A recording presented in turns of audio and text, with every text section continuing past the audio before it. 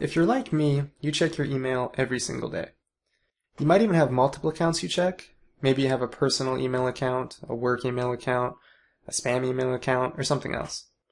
Previously, you had to log into each service and check them individually. With the new Mail app, you can check your email from all accounts in just one place. To get started, tap on the Mail app. If you have a Microsoft account already tied to your logon, you'll already see some email in here.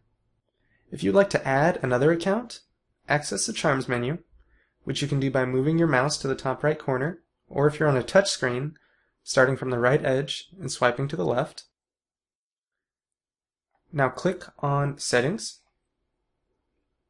Accounts, then Add an Account. For demonstration purposes, I'm going to add a Google account, but you can choose whichever one you'd like.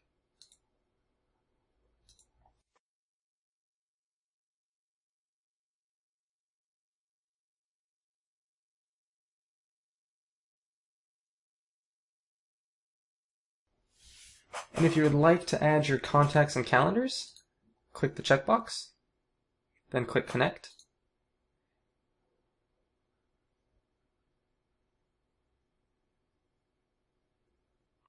And now you'll see all the email from your Google account.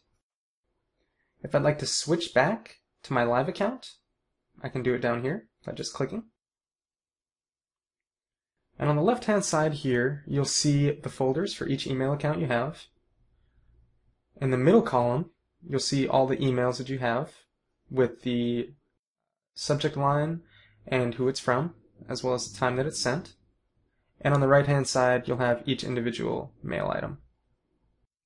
If you'd like to send an email, you can click on this icon here. If you want to reply to the email that you're looking at, you can click on this icon. And if you'd like to delete a message, you can click here. Let's go ahead and create a new message by clicking here. And I'm going to go ahead and send this to myself. You'll see that as I type my name, it auto-populates from contacts that I have saved on my computer. But I'm going to go ahead and type in my email address.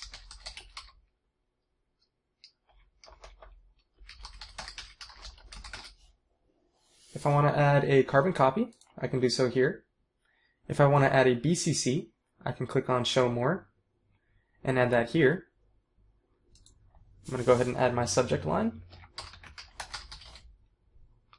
and click here to add my message.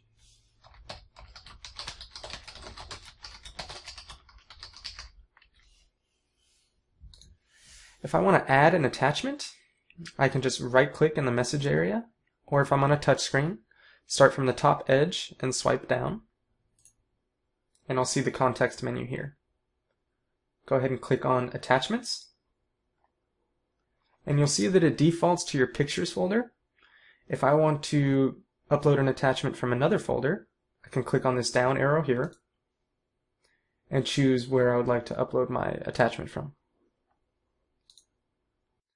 I'm going to go ahead and upload these two photos here.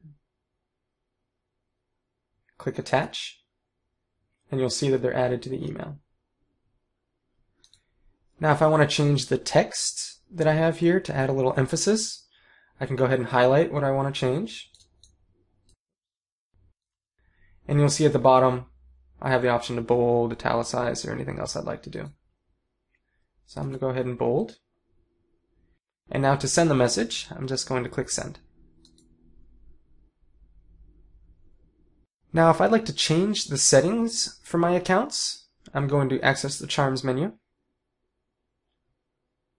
click on Settings, Accounts, and then click on the email account that I'd like to change the settings for.